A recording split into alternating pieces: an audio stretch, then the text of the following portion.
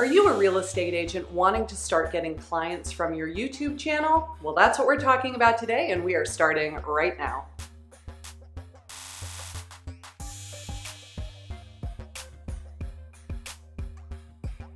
Hey everyone, welcome back to my channel. My name is Karin Carr, and I'm a realtor in Savannah, Georgia with Keller Williams. I am here today to talk to you about using YouTube. So many people on Facebook are now messaging me, calling me, texting me, emailing me almost daily to ask me about getting started using video that I thought I would make this video to answer all of your questions. So these are the top 5 questions that everybody asks me all the time. So let's go ahead and get started. Number 1 is, who does your editing and what are you using? Well, the truth is, I am doing my own editing and I hope to be able to outsource that to somebody else very soon, but right now I'm doing it myself. I have a Mac and free with my Mac was iMovie.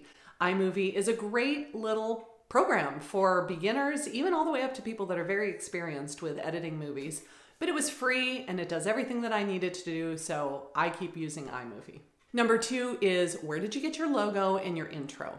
So I just ordered my logo off of Etsy, and I then sent the logo to somebody on Fiverr who made the animated intro for me. I think the intro cost something like $25 or $30 because I got an intro and an outro, so I can have one at the beginning and one at the end. And I got 8 different choices of music so that I didn't have to have the same music playing behind the intro every single time. Number 3 is, what equipment do you use? I think you'll be surprised. I really don't use a whole lot of equipment. I film on my iPad. Why my iPad? Because the screen is big and I can see it easier. If you just want to record on your phone, that's great. The majority of smartphones that were made within the last couple of years, the cameras are so good, there's no reason not to use it. So use your smartphone or your tablet. I do use an external microphone. You can use a $20 microphone, the kind that clips onto your lapel right here. The one I have, I'll actually put the link down below. And none of these are affiliate links. This is just what I have. It's the Rode Mic Me, Mobile Me, something like that. I'll put the link down below. I think it was around 50 bucks and my husband gave it to me for Christmas. Thank you, Chris. And it just plugs right into the phone or the iPad on the headphones jack. Then you need some decent lighting. If you can record in a place that has lots of natural light, awesome. Don't have to buy any lights. Me, I bought a couple of these. I don't even know what they're called. I call them umbrella lights. It's basically a tripod with a light bulb screwed in the top and an umbrella stuck in the front of it. And I have 2 of those, one on either side. Number 4, and this is a big one. Everybody says, but I hate being on camera and I hate the sound of my own voice. Well, there's a really simple way to get over that. Make videos. Like seriously, if you make one video every 6 or 8 weeks, you're never going to get used to how you look on camera and how you sound on camera because you're not doing it frequently enough. You've got to do it regularly.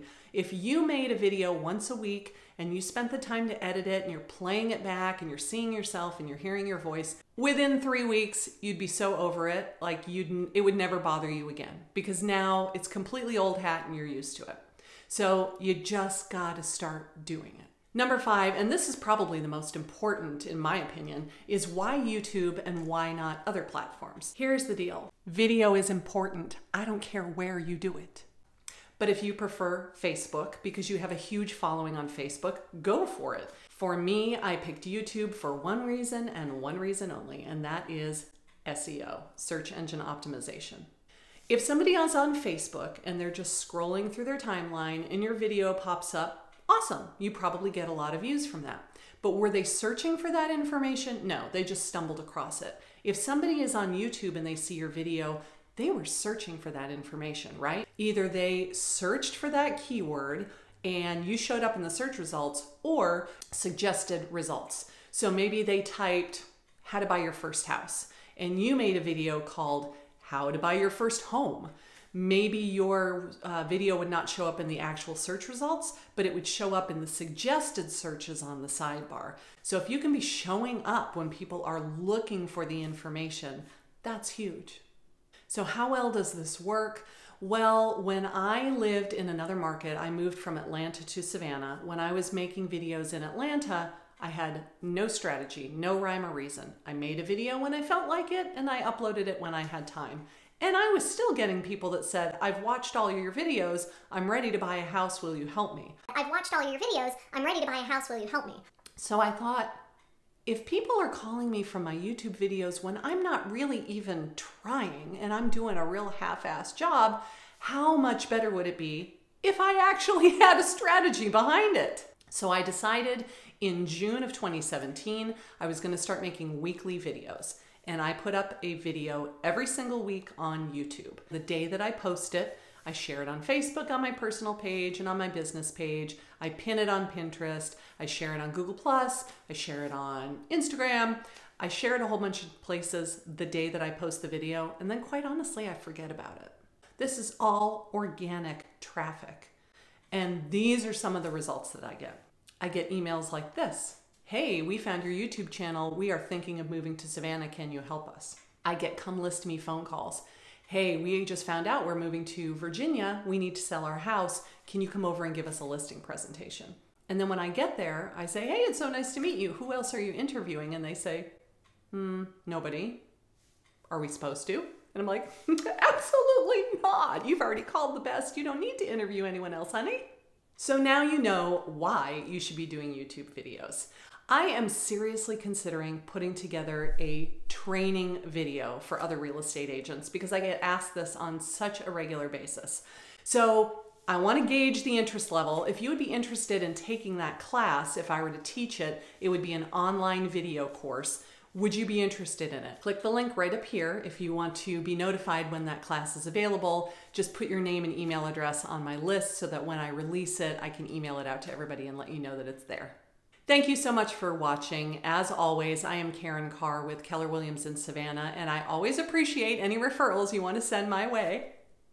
If you like this video and you are interested in doing more video, please subscribe to my channel. It doesn't matter to me that you're another real estate agent. You are welcome to watch the videos that I do, get some more ideas, and follow along with me on my journey as I am blowing up my business with video. Thanks again for watching, and I expect to start seeing some of your videos too. Do you like my new lamp over there? My husband made that. How cool is that? You showed up. Where is it on this side? On this side. Thanks so much for, what time is it? Am I supposed to go pick up my son? But if you prefer, I just had Brussels sprouts with sriracha for lunch. So spicy. Are you a real estate agent? Okay, I gotta stop taking a giant breath.